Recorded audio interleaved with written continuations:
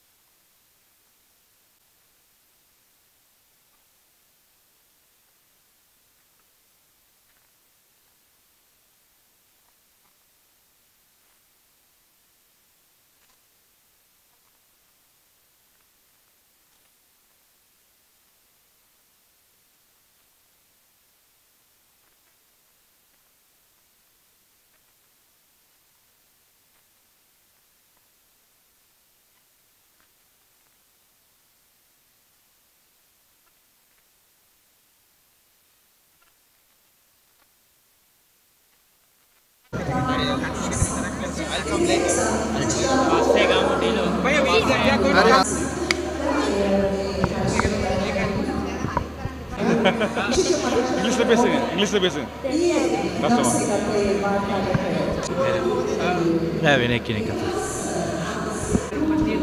ඊයේ ලංකාවේ මැච් එක නම් ඉතින් මමත් ඉතින් මේ 2005 2007 මම මැච් එක බලලා තිනවා. හැබැයි දැන් ගොඩාක් වෙනස් වෙලා තියෙන්නේ අපේ ලංකාවේ ෆුට්බෝල් එක. දැන් මේ ගොඩක් වෙනස් කියන්නේ කවුද අපේ මේ ප්‍රෙසිඩන්ට් ඒගොල්ලෝ එවිලා වෙන ලස්සන සිස්ටම් එකක් හදලා ප්ලේස්ලාට ඉතින් අර ඊයේ බලන්න අර රිටයර්මන්ට් එක එවිලා ඒ ප්ලේස්ලාට සලකන විදිය ඔක්කොම හරියට සැලකුවා. ඒකට අපිට මේ ගොඩක් සන්තෝසයි. එච්චරයි. ඒකින මොකක්ද? ඉස්සරහට එවිල්ලා අනාගතයේ මෙහෙම ඉස්සරහට එවිල්ලා මං හිතන්නේ දැන් හදන විදියට ඔහොමම ගියොත් ෆුට්බෝල් එක අපිට දිනන්න පුළුවන්. හොඳයි අනාගතයේ ෆුට්බෝල් තවත් දියුණු වෙනවා. දැන් මේ සයිඩ් එක ආපු සයිඩ් එක ගන්නවා. ඉතින් වෙන්න ඕනේ ඒවා තමයි වෙන්න ඕනේ. දිනන්න ඕනේ අපි රෑන්කින් උඩට යන්න ඕනේ. ෆුට්බෝල් ඉන්න එන ක්‍රීඩකයන්ට ආදර්ශයක් එන්නේ ඕකෙන් තමයි. තොර ක්‍රීඩාව නැති වෙලා තිබ්බේ ශ්‍රී ලංකාවේ.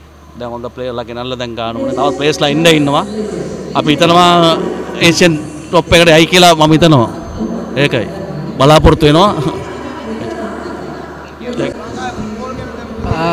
ඇත්තටම දියුණුයි මම ඇත්තටම කැමතියි මේ ෆොරින් ප්ලේයර්ස්ලා ලංකාවේ ඇවිල්ලා සෙල්ලම් කරනවට ඒක අපේ ප්ලේයර්ස්ලා සෑහෙන මේ මොනවද ඒකට කියන්නේ මේ එක්ස්පීරියන්ස් එකක් ඉන්ටර්නැෂනල් මේ ග්‍රවුන්ඩ්ස් වලට යනකොට ඇත්තටම කියනවා මේ මැච් එක ගැන කියනවා නම් මේ මම පොඩි කාලේ දැක්ක ලෙජන්ඩ්ස්ලා ඇත්තටම මම මේ ඊයේ නම් බැලුවේ නෑ මැච් එක බට් මේ මැච් එක බලන්න නෑ මගේ පොඩි කාලේ නම් හිටපු ආස ප්ලේයර්ස්ලා ඉන්නවා විශේෂයෙන් මගේ කසින් අයියා සෙල්ලම් කරන ඉසුරු උදිත පෙරේරා බන්ටි අයියා කියන්නේ ඇත්තටම සතුටුයි අපේ ටීම් එක ශ්‍රී ලංකා ටීම් එක ගැන thank you. මේක අපේ ශ්‍රී ලංකාවට ලොකු ජයග්‍රහණයක්. ඉස්සරහට ඉතින් මේ කණ්ඩායම තියාගෙන සාක් ගෝල් එකට ඒක තමයි අපේ මේ පීවර තියෙන ඔව් ගොඩක් වෙනවා. මේ ෆොරින් ප්ලේයර්ලත් එක්ක අපේ කට්ටිය සෙල්ලම් කරද්දී ඒ දැනුම එනවනේ. මේ අපේ ලීග් වලට එක එකනාව සහභාගී කරව ගන්න ඕනේ. ඒක තමයි මේ අයි ලීග් එක ගන්න ඒ විදිහට කොහොම හරි ගන්න ඕනේ. අපි හරි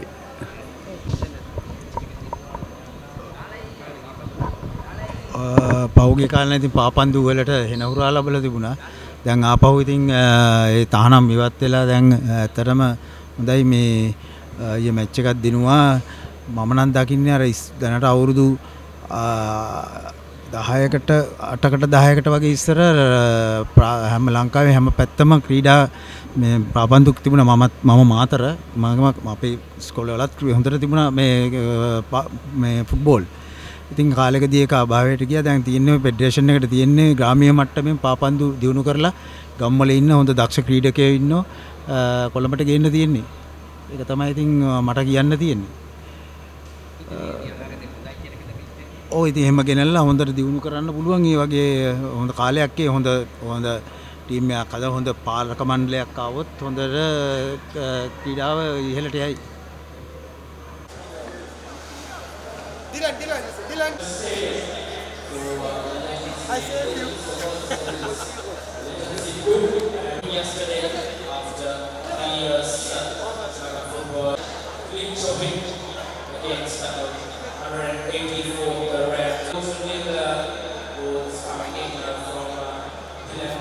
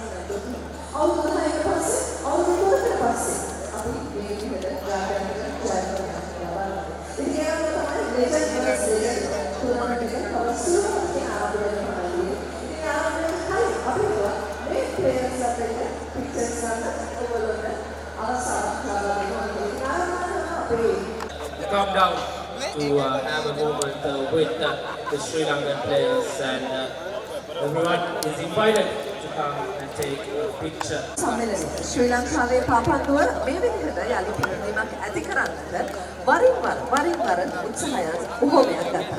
ඒ උත්සාහය සියල්ල සාර්ථක වෙන්නේ අති සාර්ථක ජයග්‍රහණයක් භූතානයට එරෙහිව මේ විදිහට ලබා ගත්තට පස්සේ. ඉතින් විශේෂයෙන්ම අන්දමසේ මේ ලෙජන්ඩ්ස් ලෙජන්ඩ් කණ්ඩායම සංවිධානය කරන්නේ 1990 ඉඳන් 2000 වර්ෂය වෙනකම් අපේ ශ්‍රී ලංකා පාපන්දු කණ්ඩායම නියෝජනය කරපු අපේ ලෙජන්ඩ්ස් අතරතුර අපි ඒක කරන විශේෂම සම්මානය ශ්‍රී ලංකා පාපන්දු සම්මේලනය රජමණි විශේෂයෙන්ම අපි සඳහන් කරන්න ඕනේ ශ්‍රී ලංකා පාපන්දු සම්මේලනය වර්තමාන ගරු සභාපතිතුමා ජස්වර්මර් මැතිතුමන් තමයි මේ පාපන්දු මේ විදිහට සංවිධානය කරන්නට ප්‍රධාන අඩිතාලම වෙන්නේ.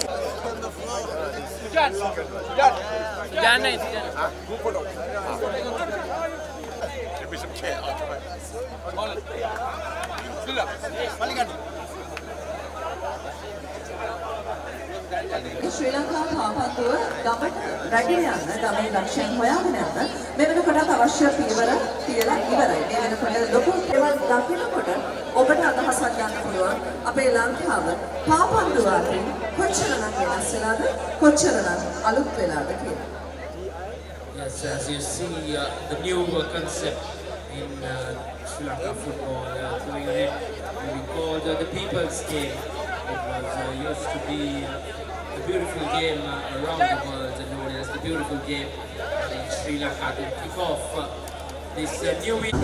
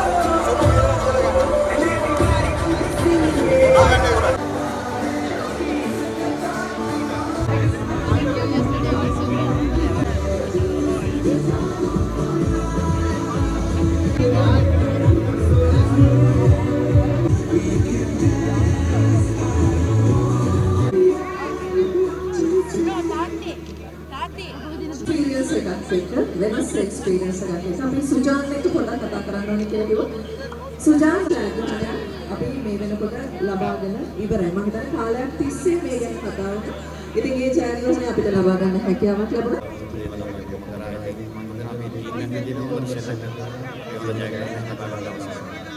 ඒවත් තමයි මම දැනගන්න අලුත් අපි වෙනස් විදිහකට ගැන කතා කරලා හිතමුකෝ. දැන් ඉස්සර කිව්වේ පාපන්දුව දුප්පත් ක්‍රීඩාවක් කියලා. හැබැයි මේක දැන් ජනතාවගේ ක්‍රීඩාවක්. එහෙම නැත්නම් පාපන්දු කියලා කියන්නේ people's game කියන තැනට ඇවිල්ලා තියෙනවා. මේ වෙනස අපිට කොහොම ඉදිරියට දැනෙන්න පටන් ගන්නද? ඇත්තටම දැන් ගොඩක් ජාත්‍යන්තර මට්ටමේ ක්‍රීඩකයෝ අපිට ක්‍රීඩා කරනවා. ඉතින් මම දන්නේ පාපන්දු ඉස්සරහට දැන් දෙමව්පියෝ කෙනෙකුට හිතන්න පුළුවන් නම් මේක පාපන්දු ක්‍රීඩාවට යොමු කරන්න ඕනේ කියලා. ඇත්තටම මේ සුන්දර අනාගතයක් තියෙනවා ක්‍රීඩකයෙක් විදිහට ක්‍රිකට් ගහන ළමෙක් වගේ පාපන්දු ගහන ළමෙක් මම හිතනවා හොඳ ප්‍රොජෙක්ට් එකක් තියෙනවා. තවත් ප්‍රශ්නයක් තියෙනවා. දැන් එක්ක මම හිතන කණ්ඩායමේ ක්වොලිටි එක වැඩි වුණා. ඒත් එක්කම අපි නම් ගොඩක් දේවල් වෙනස් වෙන්නේ අපි සුබපතක් හදනවා. අපි ටීම් එකේ to be it's a huge pride to be with these boys and stuff. ඇත්තටම අපි කෝච් කියපු විදිහට ගේම් ප්ලෑන් එකේ ඉඳලා ඉතින් මම හිතනවා අපි හොඳ තරගයක් දුන්නා. ගොඩක් ෆෑන්ස්ලා ඇවිල්ලා හිටියා අපේ රටේ මිනිස්සු බලන්න අපේ කට්ටිය කොහොමද ශ්‍රී ලංකාවේ කියලා. ඉතින් මම හිතනවා අපි කණ්ඩායමක් විදිහට ෆෑන්ස්ලාටත් රටටත් හොඳ සාධාරණයක් ඉෂ්ට කරා කියලා.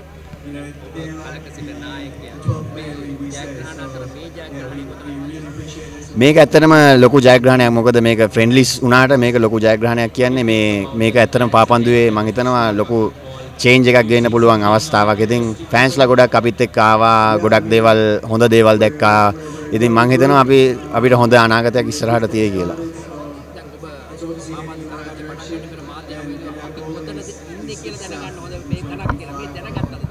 මම හිතන්නේ අපි මම විතරක් නෙමෙයි මගේ කණ්ඩායම සියලු දෙනා විතරක් නෙමෙයි ෆෑන්ස්ලාත් දැනගත්තා අපි කොතනද ඉන්නේ කියලා. ඉතින් මම හිතනවා අපි 205 දැනට රෑන්ක් එක තිබ්බට අපි ඇත්තටම 160 154 ඉන්න කණ්ඩායමක් වගේ දක්ෂතාවවල ඉන්දියා. ඉතින් මම හිතනවා ඉදිරියේදී ඉදිරි තරඟවලදී හොඳ අභියෝගයක් ඉදිරි කණ්ඩායම් වලට අභියෝගයක් දක්වන්න අපි ශක්තිමත් කියලා.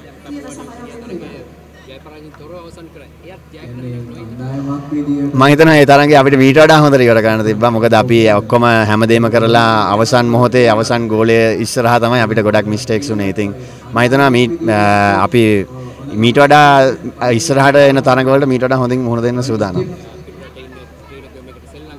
මුලින්ම ඒක තමයි මුලින්ම කියන්න ඕනේ මේ පිටරට ඉන්න ක්‍රීඩකයෝ ඇත්තටම ආවට ඒගොල්ලෝ ඇවිල්ලා අපේම බ්ලඩ් එක ඒ කියන්නේ අපේම සහෝදරයෝ ගොඩක් සමාජ මාධ්‍යවල මම දැකලා තියෙනවා කියනවා මේගොල්ලෝ මේ පිටරට ඉන්න ප්ලේයර්ලා ගෙනල්ලා සෙල්ලම් කරනවා කියලා.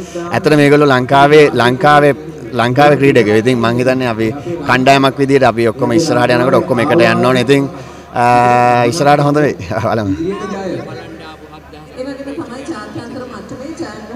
මැච් එක යද්දී ඇත්තටම හිතා ගන්න බැරි සතුටක් තිබ්බා. මොකද ලංකාවේ අපි ලංකාවේ ශ්‍රී ලංකාවේ අපිට මේ වගේ ශ්‍රී ලංකන ෆෑන්ස්ලා ගොඩක් ඇවිල්ලා ඉඳී නෑ. ඉතින් දැන් ෆුට්බෝල් කල්චර් එකක් හැදීගෙන එනවා. ඉතින් මම හිතනවා මේ චේන්ජ් එක ගේන්නේ ෆෑන්ස්ලා. ටීම් එක ශ්‍රී ලංකා කරනවා තමයි. හැබැයි මේ චේන්ජ් එක ගේන්නේ ෆෑන්ස්ලා. ඉතින් හැමෝටම ආරාධනා කරනවා ඉදිරියේ තියෙන තරඟ වලටත් මීට වඩා හොඳට සහයෝගය දෙන්න. මීට වඩා අපිත් එක්ක ඉන්න. අපි ජයග්‍රහණය කරන්න උපරිම උත්සාහ කරන හැම තරඟයක්ම. මගේ ඇඟ ෆිට්. මම තම අවුරුදු 31යි. ඉතින් මට පුළුවන් කාලයක් මම උපරිම සෙල්ලම් කරනවා. Thank you.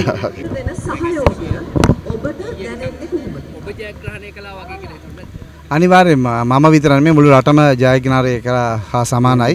ඇත්තටම මේක තමයි මුළු ලංකාවම බලාපොරොත්තු වෙමින් සිටියේ. පාපන්දුවේ දක්ෂතාවය එළියට ගෙනල්ලා රටක් හැටියට දිනා ගැනීම තමයි අපේ පරමාර්ථය. ඒක අපි ඉෂ්ට කරමින් යනවා දැන්. මේකට වඩා තව ගොඩක් බලාපොරොත්තු වෙනවා. ඒ වගේම අනාගතයටත් බලාපොරොත්තු වෙන ඇති කරගන්න. මේ අවස්ථාවේ හර්ෂ අනිවාර්යයෙන්ම මේක තමයි මම කියපු ආරම්භය. පාපන්දුවේ නව ආරම්භයක් අපි අරන් තියෙන්නේ.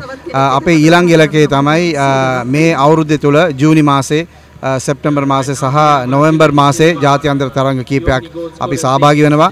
ඒ තරඟවල ජයග්‍රහණය කරගෙන 2025 මගේ සීනයක් තියෙනවා 2025 1995 අපි සාෆ් තරඟාවලියේ කුසලානේ අරන් අවුරුදු 30ක් පිරෙනවා. ඒ අවුරුදු 30ක් පිරෙනකොට ලංකාවේ සාෆ් තරඟාවලිය පවත්වලා ඒ ජයග්‍රහණය නැවත ලබා ගැනීම තමයි මගේ ආසාව. ඒ ආසාව මේ කණ්ඩායමත් එක්ක මට ඉටු කරන්න පුළුවන් කියලා විශ්වාසයක් තියෙනවා.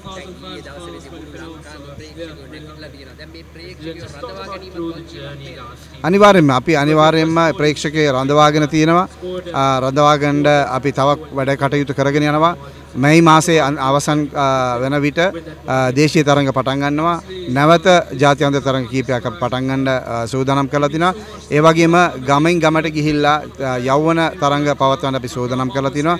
මේ සියලු දේත් එක්කම පාපන්දුව ජයග්‍රහණ මාවතට යයි කියන එක මගේ විශ්වාසය. ඊයාපු ප්‍රේක්ෂකයන්ට සියලු දෙනාටම බොහොම ස්තුතියි. එකා වගේ රටක් වගේ නැගිටලා ඉඳලා අපි ජයග්‍රහණය සුබපතලා සියලු දෙනාම ප්‍රාර්ථනා කරලා එක මවකගේ දරුවෝ වගේ අපි පෙනී සිටියා. ඒ වගේම තමයි පාපන්දුවේ ශක්තිය අවශ්‍යයි. දිගින් දිගටම පාපන්දුවත් එක්ක රැඳිලා සිටින්න.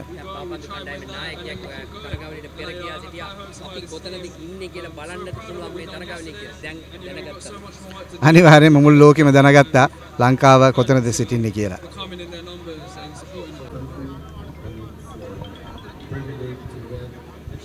Oh, Singland pulo. Okay.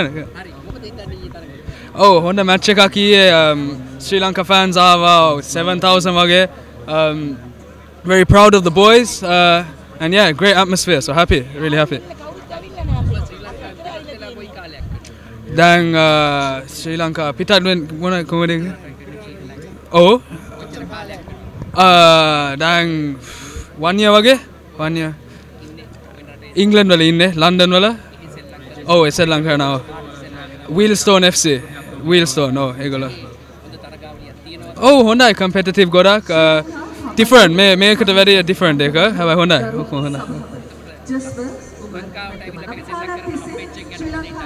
ඒක මට හොඳ ෆීලිං එකක් මගේ ෆැමිලි ඔක්කොම ආවා ඉංග්ලන්ඩ් වලින් ඔක්කොම මගේ අම්මා තාත්තා මල්ලිලා හොඳ ෆීලිං එකක් මේක මට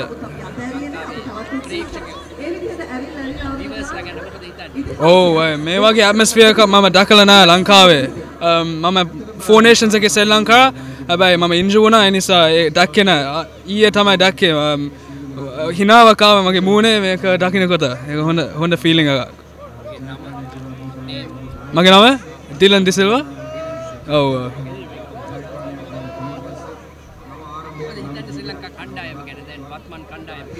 දැන් players දැන් හොඳ අපි දැන් local players තියෙනවා foreign players ආවා අපි දැන් දෙකම together ආවා හොඳ දේවල් අපිට කරන්න පුළුවන්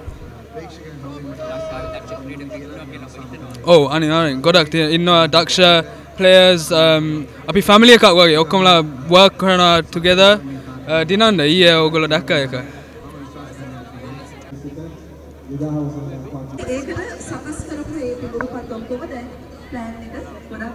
Of course, I'm very, very happy, obviously, to come away with the result that we did, 2-0, clean sheet at home. I couldn't be any prouder of the boys, and we stuck in deep right through to the end, and yeah, we got the result, and obviously made all the fans super happy, which is great.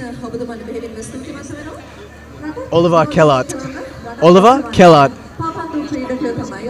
Sorry? So I'm from Australia. Yes, but I'm currently playing in Iceland. Yeah. Take us through your experience.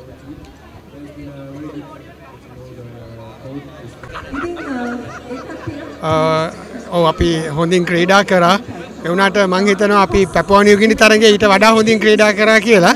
ඉතින් ඊයේ තරඟේ ජයග්‍රහණය කරපු එක ගැන නම් ගොඩාක් සන්තෝෂයි. මොකද ගොඩක් කාලයකට පස්සේ අපිට වඩා ඉහළ රෑන්කින් එකක ඉන්න කණ්ඩායමක් පරද්දන්න ලැබිච්ච එක ගැන ගොඩක් සතුටු වෙනවා.